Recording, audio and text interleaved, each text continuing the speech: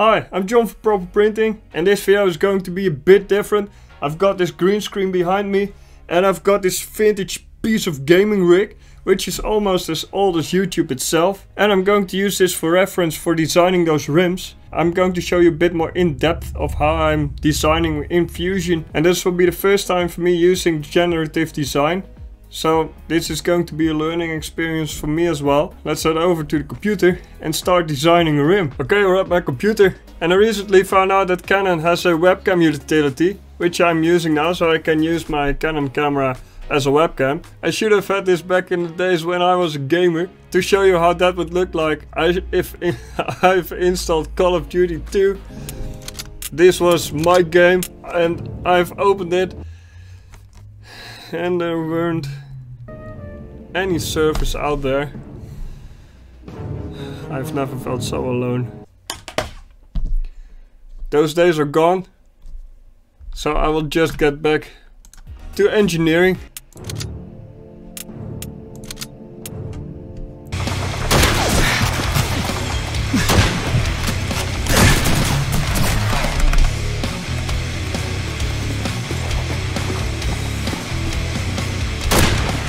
Job. Yeah. Oh shit.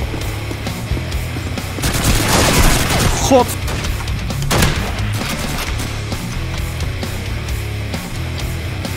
Jesus.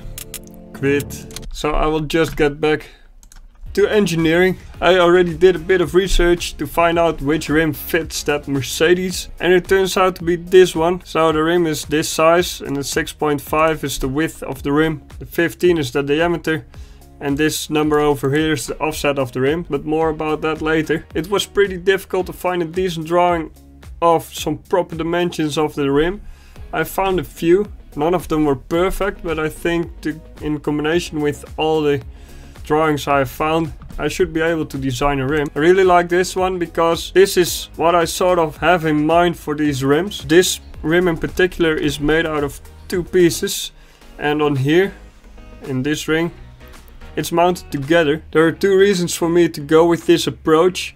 The first, I don't think that I can put a tire around this ridge over here, so I think it will just break. Yeah, and the second reason, which is paramount, is that I need a lot less support when using this construction over here. So I think that this is the best approach for 3D printed rims. And I found a drawing here with some dimensions and another profile here, which I can use to as a reference as well.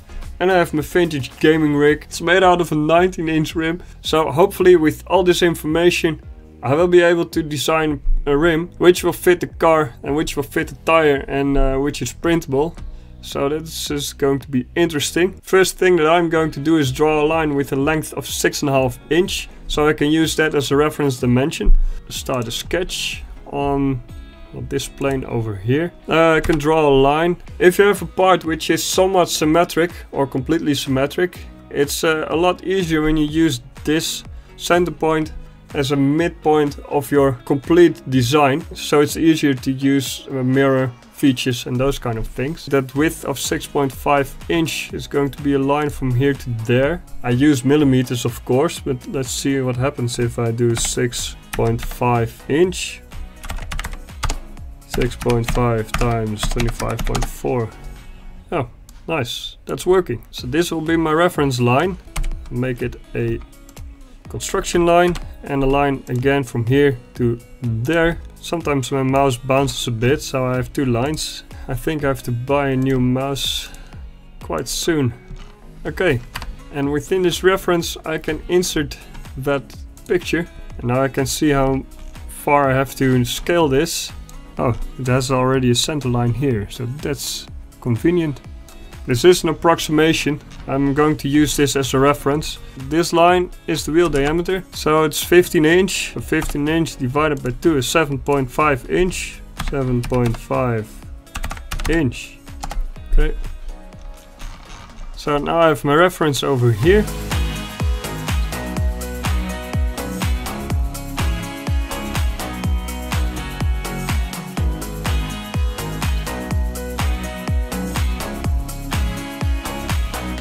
Now I'm just guessing those dimensions and make it as close as possible. One important thing when you're drawing is that everything is defined, and a defined line is black. You can define lines by constraints and dimensions. For example, this line has a coincident with this origin. It's vertical and it has length, so this whole line is determined. Nice. And now I can do an offset. I'm going to use a nozzle of 1.2 millimeter in diameter. So I'm going to make it 4.8. One important thing is that this over here, in which all these screws go, must be at the same level as this here. And this has an offset of 37 millimeters. So let's go back and draw that offset of 37, so that goes over here. So I'm going to screw bolts through here. So the heads of the bolts are going to be here and the thread will be here. So I think that this design could work. Okay, now this profile is finished. It's closed. You can see that it's highlighting when I'm going with the mouse over it. So now I can go to solid and select this revolve and select this profile, and as a center line I can select this axis, and now we have the rim. So now you can see why it's a good idea to use this as a center. I can go back to the sketch and I can already design a flange over here. Those will be two separate bodies, but that's needed for that generative design anyway. Okay, I did a quick search for that mounting pad, how that is designed. It's not too difficult, I hope. The bolt pattern is 5 bolts with a pitch of 112 millimeter. Now this is at 37, so that's nice. Draw a line from here to there, and it has a bore as well, and the bore is 66.6. So undo. The bore is 66.6, so make it 67. Finish sketch. And I can select this feature again and use 2 profiles. Okay, so now I have 2 bodies. And now I can add that hole pattern on here. So I start with circle on this plane with a diameter of 112, and this line must be a construction line. Well, first a line, again a construction line. Can add a hole here of a bit larger than 12.5, and I can create a circular pattern of this thing on here with the center point there, and there are 5 of them. This is one way to do it. This is not the way I'm going to do it. I'm going to extrude it already from here all the way to there. And what I can do, circular pattern.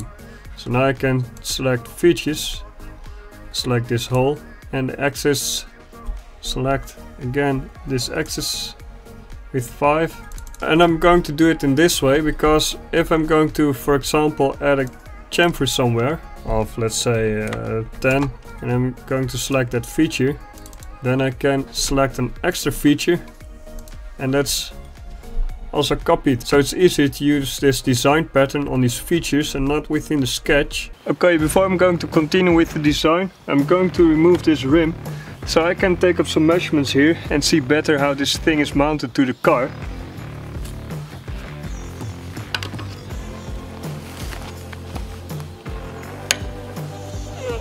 Deze. Dief, sorry.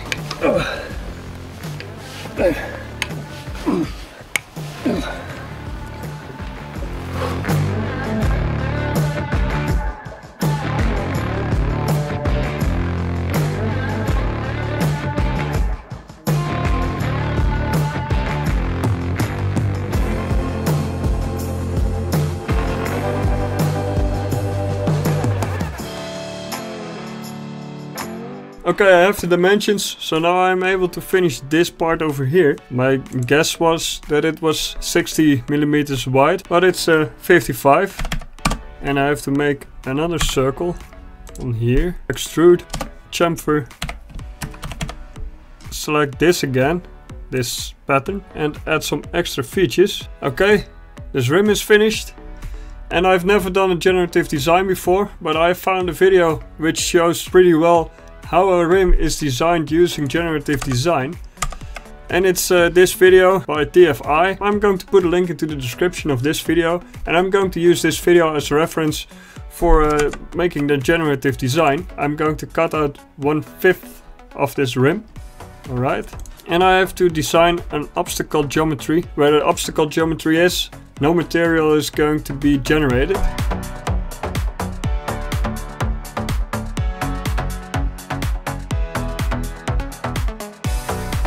Now I have this obstacle geometry, and now I can go to the generative design tab, and the preserved geometry will be this, and well, the rim, of course, that's what we want to preserve, and the obstacle is this one. Okay, and I have to make some structural constraints, and those are going to be this face, and that one over here. So now this is fixed, and this part will be the part which all load is pressed on. So I'm going to add a structural load. The force will be at the place where the tire is touching the rim. There and there. And according to his calculations, it was a force of 2000 Newton. I'm just going to try this. That's the first load case. I can add another one. And now it must be into this direction. 90 degrees, and now I can copy this one and do it into the other direction. Select the objectives. First I'm going to minimize mass and see what's happening. Manufacturing, we're not going to mill this thing, only additive. Minimum thickness, let's make it 3.6. I have to assign a material, it's going to be plastic. Both plastics are nylon, and I want to print out of nylon. I also want to print out of ABS. ABS, okay, nice. I can select polycarbonate as well. Well, let's hit generate and see what's happening. Okay, I've contacted Autodesk to ask if it's possible for me to try generative design before buying cloud credits. And their suggestion was to make a new account and start a trial. So I have 30 days time to try that generative design. So I've made a new account, follow at properprinting.pro, and I've exported the rim from my old account and I've imported in here with my new account. And I didn't even have to change any of these studies or load cases. It was already saved within that file. Well, let's generate and see what happens. It looks like I can grab a cup of coffee. Okay, the results are in. It took a bit more than an hour. Fortunately, we have some converged outcomes here on what it looks like here. Let's say I would go for outcome 6. Let's see how outcome 6 looks like.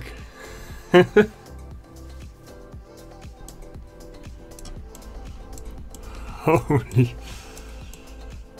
Okay, this one is pretty solid. Okay, let's see how another one looks like. Outcome 1. Oh, another one. This is fun to do. Outcome 3. I want to see them all. Nope, that's not going to be it. Outcome 5. This could look pretty cool. Let's see what 7 looks like. No. Number 8. Wow. Very weird shape. 9. This is going to hold. I'm having difficulties believing that. It's looking cool. I will keep outcome 9. Outcome 10. No, not outcome 10. Another one. Outcome 11. It's the last one. No. No. Okay. I've got 3 outcomes here. One is the biggest with the most material. This one is looking the coolest, and this one is a bit in between. I can only select one outcome and generate a design for that outcome. I've selected this best looking outcome. Create design. Okay, open the design. And here is the generated design. Oh man, this is so sick. I can generate a circular pattern and make 5 of them.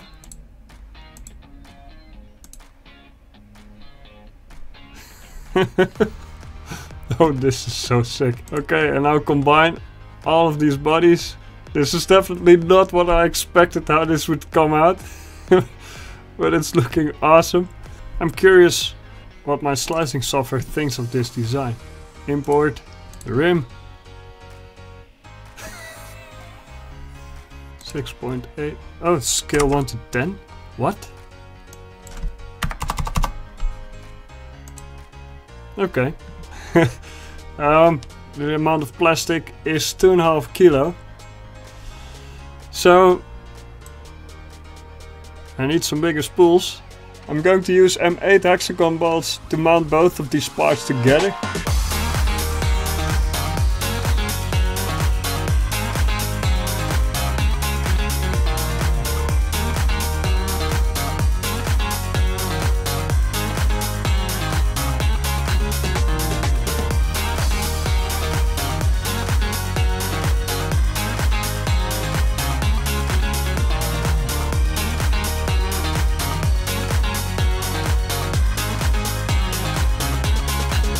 Now I can split these two bodies.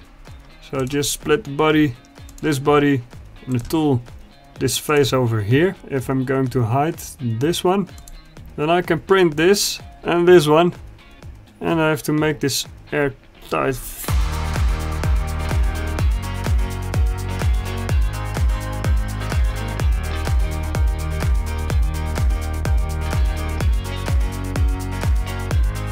That's better. And I can fill this up with glue or an O-ring. Okay, I found valves which I can buy here. They are pretty cheap. I've managed to create a hole here for a valve stamp. Alright. I think this is it. My rim is finished. I can print this flat without much support. And the same goes for this. It looks different than I expected, but definitely better. So this will be my initial design. I'm so curious how this will look under that Mercedes. It's going to be ridiculous. For this video, this is it. I'm going to work on that printer, so the printer is able to print this. It's going to be so large. This is it. I hope you have enjoyed watching and learned a thing or two. Yeah, if you did, then please hit that like button. If you haven't subscribed already, please consider doing so. Of course, I'm going to print this rim and put it under that Mercedes to see if it holds. I'm still a bit skeptical, but according to the calculations, this would just work fine, of course. And I can continue working on that printer. I'm still waiting for some parts to arrive. They will arrive soon, so I can continue working on that one. But now you know what I'm going to print first. Again, thanks a lot, and we'll see you in the next video. Bye. Oh, just in time.